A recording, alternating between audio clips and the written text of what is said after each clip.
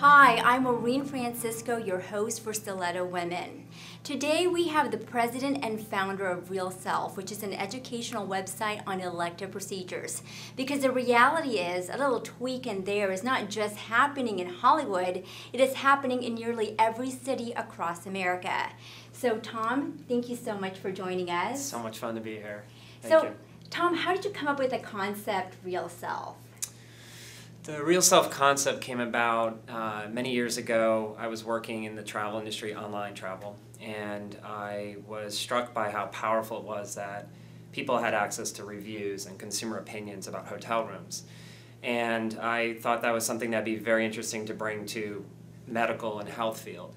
My wife at the time said to me, gee, you know, it's so hard for me to personally research aesthetic products and procedures that are completely elective, but hard to find online with authentic information, the kind of information you see with a hotel review. So she sort of said this at the same time I was thinking about leaving my job and trying to start my own thing.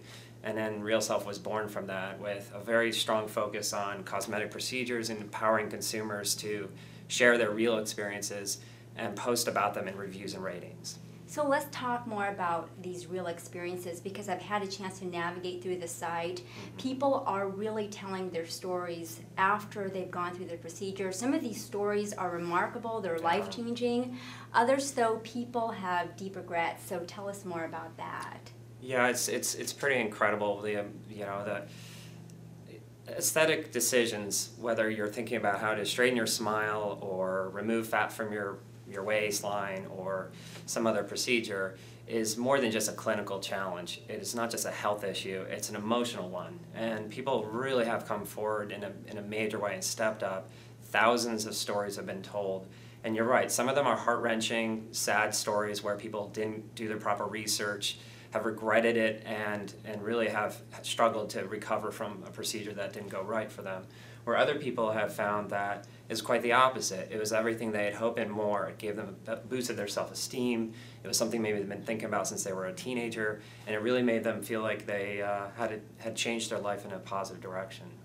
Now, what is the one last thing you want consumers to walk away after they visited Real Self?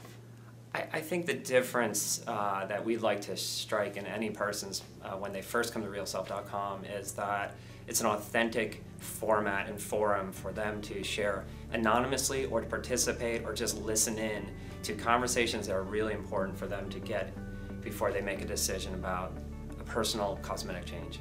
Great. Thank you again, Tom. Thank you have a great platform. Once again, that is realself.com. Until next time.